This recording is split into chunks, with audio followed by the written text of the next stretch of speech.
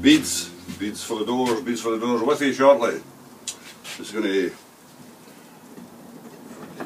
re-bead these doors, basically because we have to take the glass out and re-bead them anyway. So just set this up and then I'll go with you. As you can see, I've got a homemade kind of extractor on there. Normally I bring the table out and we'll put a different router in now. And it's a 1/2 inch shank it's on it, so I've got big bevels that will do, that are set for a 1/2 inch shank, but it's just too, it's too much. So I've sold it out I've got left now, the Perley's Swedish or Norwegian or something. It was when I bought it. I got my tools stolen many years ago, and I had to buy Switzerland. I had to buy something where the insurance came along and sorted it out for me, but so I ended up buying these. Bought a whole dose of them actually. They're very good. They weren't a brand obviously, but back then it didn't really matter as much as it does nowadays. Nowadays you've got to be seen with the latest, whatever it be, and it doesn't do the job. Some of them do actually, some of them are worth the money and some of them aren't. And the problem with getting really good tools is there's everybody wants to steal them off you. Well, it used to be on the sites at one time or on the job that nobody would steal anything off anybody else, but nowadays, different ballgame, but anyway, I'm just going to run this one through and then I'll stop, and then I was going to show you this. I'll show you the stick in a moment once I set this one to make sure it's working. I'm trying to get a bit of movement on this morning.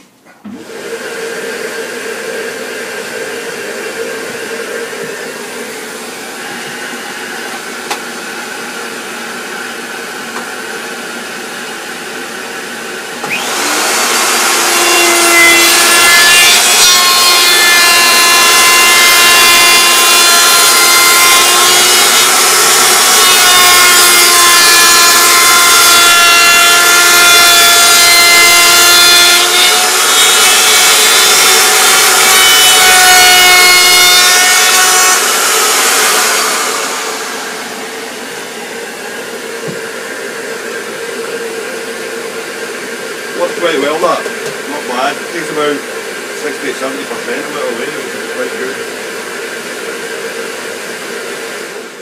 Milk conditioner bottle tied into the Karcher hoover.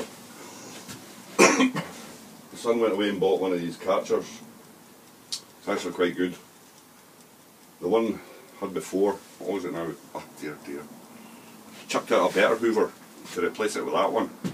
And he assured me that it was a good hoover, but I'm afraid it wasn't, so there we are. But we've now got a Karcher, it's good, it's very good. So there we are, but just as I say, just putting a chamfer on the beads for the glazing. As I say, we're going to have to re-glaze the doors. So I'll try and do a bit every day, just a little bit. Oh, it's murder, kind of. I was up at the hospital there the other day there. I was at the doctor's the other day, I had to go eventually. So, send you up for x-ray. It's very good. I'll take your blood pressure when you're here, he says to me. I said, okay. He said, it's kind of high. So, alright, I said, I think it was high. It's nearly 2 years, year and a half, 2 years I've been in that surgery. And so, it was high that time. Now I gave the machine home and checked it twice. Still high the second time. I said, it's probably something to do with coming here. I says, I don't like coming to the doctors, I don't like going to the hospital, I don't like doing all these things kind. But anyway, it's white coat syndrome I think they call it, and so I had got the machine home, check it out for a week, morning and afternoon or evening or whatever you could take your blood pressure. If I took it through the middle of the night, I don't know where it would be like, you know. I do more working when I'm in bed trying to sleep than I do actually working, or during the day when I'm awake. I think it's one of these things as you get older. You just, mind must work all overtime, I think, during the night, up and down, up and down. Where it comes from, you wouldn't want to repeat some of the stuff that actually you're dreaming about. I'm not really sure it's a nightmare situation or not. Well, some of it may be, but you're never sure. Because it's bloody hell, like, you know, God's sake, crowd. But anyway, rattle on. Went up and got the hip x-rayed anyway. Very nice girl, she was. But I was in John's there, and busy. All hospitals are busy now, and so I went in and handed the card in and that, and space was away up the back, long reception area. So it's always toasty in these hospitals. So I'm sitting there, and I'll give them a due. I really wasn't waiting long. I wasn't expecting to be. There was that many people in. I wasn't expecting to be shouted as early, because we're no real appointment. It was just a case of going up there and wait. And so anyway, I'm sitting there and I'm kind of on me, I'm dozing, and the girl came out, the nurse came out, or whoever she is, does the x-ray person, and shouted my name. Well, she never really shouted it, she spoke it, and she was at the other end of it, and I was the only way. I went, oh, was that my name or was it not? I said, can't be, I've only been in the place a quarter of an hour. Oh, so I better check, it sounded like it, but it was a way off. You only get one shout, by the way. You don't get, she doesn't walk up it and that's once or twice. Once, you're not there, that's it.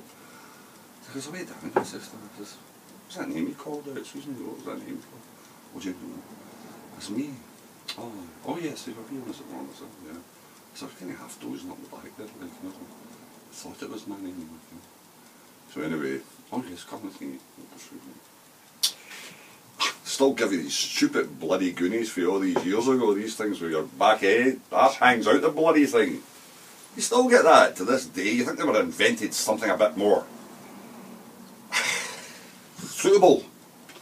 But no, we still get that, like, you know. I still remember these things, like, you know. Oh yes, she's just, but she was very good, she was very good. And it's a great health system we've got. But I think it's overloaded at times. There's just too many of us nowadays, I think, for it to cope well with it. And so that's that. So we've been taking her blood pressure all week, and I can make the head and the tail of the whole thing. And the wife said to me, if she's bothered with high blood pressure and that, oh, she is a bit high, it's this, it's that. You want to go online? I said, no. I'm not want to even read about this stuff. I said, I'm not going to find out about it. I said, I'll hand it in. And I said, I've got an appointment at the doctor's next week. I says, he'll decide, or somebody will decide whether what's what. I says, I'm not looking up this stuff to find out where I should be running and what temperature the engine should be running at, like, you know, or as many cylinders it should be running on. I says, of course it goes back to the smoking, of course. The smoking's a thing. But we still smoke. I said, well, yes, I don't take any other bloody, I don't take tablets at all. I take the odd bit painkiller and that's it. But gee whiz, like, you know, 67-year-old, I says, gotta be a plus there somewhere. And I'm still kicking around. I know bloody young people with bloody high blood pressure nowadays. They're bloody wonder the world we live in. They've all got high blood pressure and collapsing with heart attacks and strokes. The world we live in nowadays, gee whiz. But anyway, the bell is kind of wrong and whatnot, so I thought I'd make this quick. When I'm back in the way, try and get back in the way of making some kind of video or not. I don't know whether it's appreciated, but we'll have a bash at it. But this is what I was going to show you. This is vice versa, of course, on this. And you can do that. This is a lovely bit of U-root and I do like it at times, but it's awkward to work with and awkward to find just the right piece. But for a thumbstick, this is, it's not brilliant, but it's very nice, and once it's sanded down and polished up, it's glorious. There's that real depth of colour to it. It's very, very nice. But I've had to do the dowel the other way and go down into the shank with this one, which you can do. You've got to be careful when you're boring the 12mm hole in the hazel. It can get carried away with itself, so you just take your time. But you can do it, and I'm going to make up a little washer to go between them, and yeah, it's just different. It'll be nice. It'll be all right. So you can swing it the other way from doing it that way with the dowel on the shank end. You can put the dowel on the handle part. You can do it that way if you wish. So you know, you just got to be a little bit careful. The reason I've done it this way is because I wasn't sure that boring the 12mm diameter in this U, because there's a lot of cross grain and that going on in it, I can sometimes get pulled away quickly. So I says, we'll swing it the other way, which I do with some of them anyway. But so this is just a quick. I'll take this fired up again here, try and make 2 or 3. Well, the subscribers are slowly. I think I can't come out now. I can't really remember, but I think I went up 1 or 2. So somebody out there must be enjoying it. So all the best. We'll catch you again. Cheers.